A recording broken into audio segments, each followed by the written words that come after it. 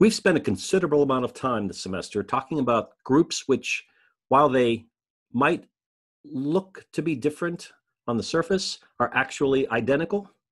We've used the term isomorphic groups to describe such pairs of groups, and we've used functions that we have called isomorphisms to detect that two groups are, in fact, structurally identical from an algebraic viewpoint. Today, we'd like to talk about groups which, while they share some of the same algebraic properties, they are not actually algebraically identical to one another. Here's an example. I have here a representation of a pair of groups. For now, I'd like you to concentrate on just the letters on this octagon, the A, B, C, and D, and notice that we can look at this as a group that we are already somewhat familiar with. So let me show that, let's see, I can rotate the octagon so that position A moves to position B moves to C moves to D. Right, there we go. So that motion would describe the permutation that sends A to B, B to C, C to D, and look what happened to D. Down here, D went, I have another vertex labeled A over here, and that's exactly what happened to D. D went to A. So A goes to B, B to C, C to D, and then D over to position A here. Right, and then, well, this copy of A also went to, let's see, where'd it go? This copy of A also went to B, right? B went to C, C went to D, and D went to where A was. So in fact, it might be convenient to, instead of thinking of these as two separate vertices, maybe think of a line being drawn here. Think of it as line A and line B, right? Line C, and we have line A moving to line B moving to line C, C to D, D to A, right? With that one motion, and we could repeat that. So, right, we could take the permutation that would be described by the cycle A, B, C, D, A. If I apply that permutation twice, now I have A going to position C, right? C going to position A, line A if you like. B going to position, let's see, B went to position D, and D went to position B, and so on. Let's take a look at what we've got here. Whenever we permuted the vertices of the octagon so that vertex 1 went to 2, 2 went to 3, and so on, what we saw was that prompted the permutation of the letters such that A would go to B, B went to C, C to D, D back to A. A second rotation sent A to C, C to A, B to D, D to B. If we had done a third one, we would have seen that A went to D, D went to C, C went to B, and B went back to A. But here's the interesting part. When we did 4 rotations, let's go back and look at 4 rotations for just a moment. So if we do 4 rotations, so here's position A here.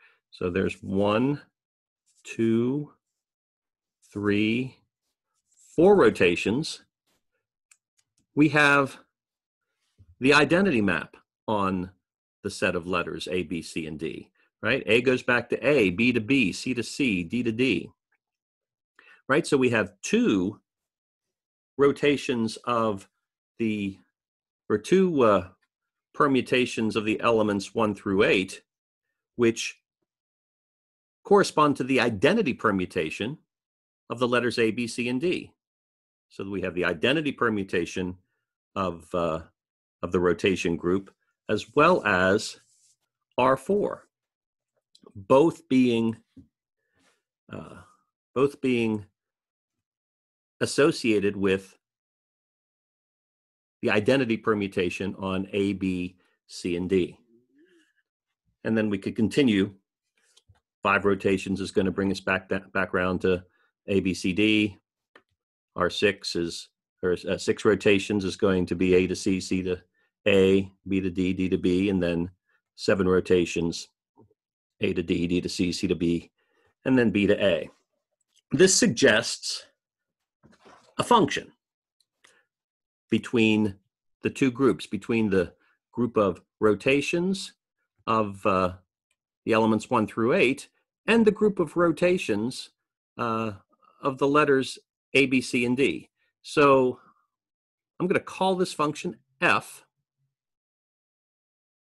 and it's going to take, let's see, so f's going to take 1 to A, so the identity permutation for the rotation group to the identity permutation of the letter group, but it's also going to take 4 rotations of the rotation group to the identity permutation of the letter group, and so on, right? I'm going to send 1 rotation to A, B, C, D, but I'm also going to send 5 rotations to A, B, C, D, and so on. 2 rotations to AC, CA, and BD, DB, 3 rotations to ADCB, but 3 rotations is also going to, or 7 rotations is also going to go to ADCB. Let's see, we had 2 rotations and 6 rotations both go to the AC and then BD permutation over here. Well, let's see what is going on here. So if let's just take a couple of these. Let's say I take R2, so 2 rotations, followed by, let's say 4 rotations. I'm thinking of these as functions, so I'm going from right to left. Well, let's see, that gives me a total of 6 rotations, but 6 rotations, all right, so that's going to give me a total of 6 rotations.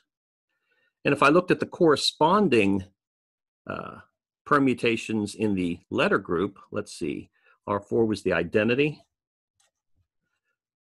2 rotations corresponded to AC, BD. And whenever I combine those, let's see, what do I get? I get A is going to go to C. Well, I'm going to get ACBD, aren't I? I'm going to get, because this is the identity, so I'm going to get ACBD. But we'll check this out. ACBD is also associated with R6. And so what we have here is that F of R4 composed with F of R2 gave me F of R6. Or another way of looking at this, F of the composition of R4 and R2, let's see, what was that? So that is F of R6, but that was F of R4 composed with F of R2. This should look familiar, right? F preserves the operation of the permutation group on 8 elements. However, F is not an isomorphism, right? F is not an isomorphism because F is not injective. It's not one-to-one, right? We're sending multiple elements in the one group to the same element in the other. So this is a weaker version of isomorphism, right? And this is called a homomorphism. F is called a homomorphism.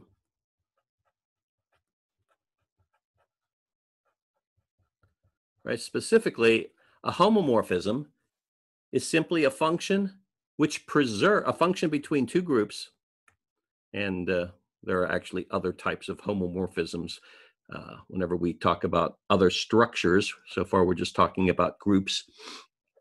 F is called a group homomorphism, provided that it's a function from one group to another. We'll indicate operations here.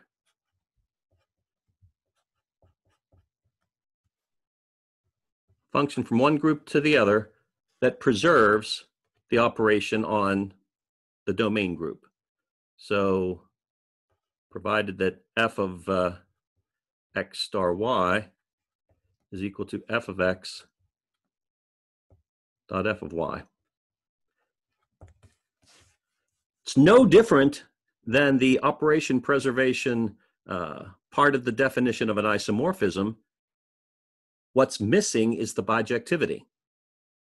So a homomorphism is simply a function between two groups that preserves the operation. So in particular, an isomorphism would also be an example of a homomorphism because, well, isomorphisms preserve the operation between two groups. However, an isomorphism is stronger. It not only preserves the operation between the two groups, but it also preserves the size of the groups, the cardinality of the two groups. This is actually similar to something else that you might have seen in other classes, perhaps even whenever you were in grade school, whenever you were studying geometry, right? Whenever you were studying geometry, you would not have shown any or thought of any difference between two shapes which were identical in both shape and size, even if you moved it around a little bit. Right? So you wouldn't think of this triangle as being any different than this triangle. If I turn this triangle a little bit, it looks exactly like that triangle. Now, they're not the same triangle. One's here, one's there. There are two different triangles here, but in a very real sense, in a sense that would be geometric, we think of these two objects as geometrically identical, right? And so I could define a function that takes this shape to this one, that takes this shape to this one. I could call that function f, if you like. And functions in geometry which preserve both the shape and the size of the object are called isometries. Maybe you've heard of that, maybe you haven't. But f, as defined here, would be an example of an isometry, right? Same measure. On the other hand, there's a weaker version of an isometry in geometry. It's not called an isometry, but one that preserves shape, but doesn't preserve size. So it preserves part of the notions that a geometer would be interested in. And so I might have a function g that sends this shape to that one, sends this shape to that one. I'll call it g. Right? This would be called a dilation. Right? A dilation is a function which preserves the shape of an object, but not necessarily the size. An isometry would be an example of a dilation. It preserves the shape, but it's stronger. It also preserves the size. And so the corresponding idea in algebra, right? I might have a couple of different groups which I can, well, let's see, if I sent 1 to A and 2 to B and so on, this function preserves the operation on this group, also preserves the number of elements in the group. This is an isomorphism.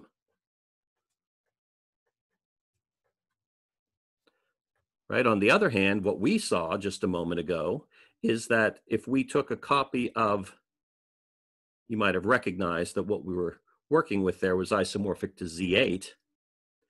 And if we map both of these elements to A, both of these elements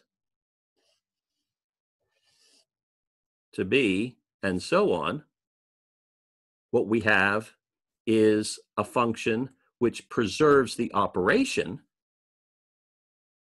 but does not necessarily preserve, in this case, does not preserve the cardinality of the group, the size of the group. And this is what we've just defined to be a homomorphism.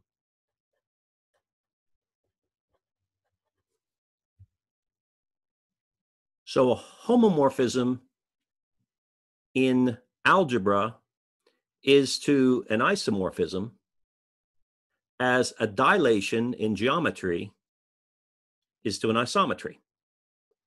Some of the properties of the group are preserved, but not all. In fact, the most important aspect is preserved. The most important aspect for an algebraist, whenever they're studying groups, would be the operation on the group. So a homomorphism is exactly that type of a function that preserves the most important aspect of a group that an algebraist would be interested in. For homework, I'd like you to take our example just a little bit further.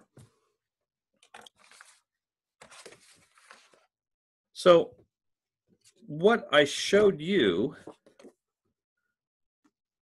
so here was our group, right? And we sent vertex 1 to vertex 2 to 3, and watched how the letters permuted whenever we did that. Well, we could go a little bit further, because on the other side, I also have A's, B's, C's, and D's, as well as 1s, 2s, 3s, and 4s. And so instead of just looking at this copy of Z8, the numbers, against this copy of Z4, the letters, we could actually look at Z8 cross Z2 and Z4 cross Z2. What I'd like you to do, let's go back to our whiteboard here, is I would like you to extend this homomorphism to the full Z8 cross Z2 group against the Z4 cross Z2 group. So if I think of doing a flip and then doing a rotation, what does that correspond to in the letter permutation group? If I did a flip followed by 2 rotations, what does that correspond to? And so on. So I'd like you to complete this table. Right? So complete the definition of the function.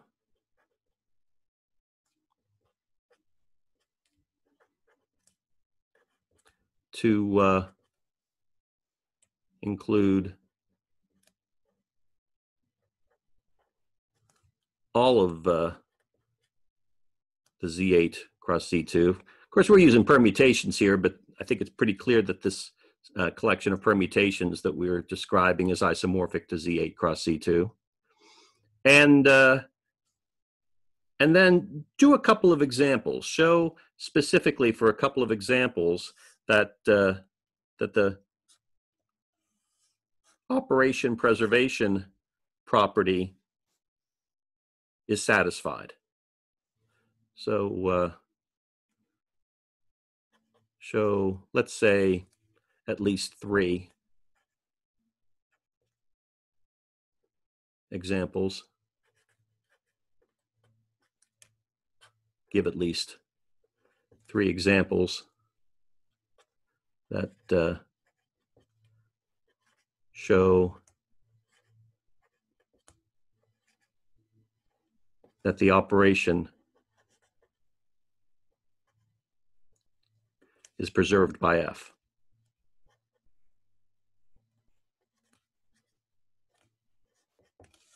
Okay, and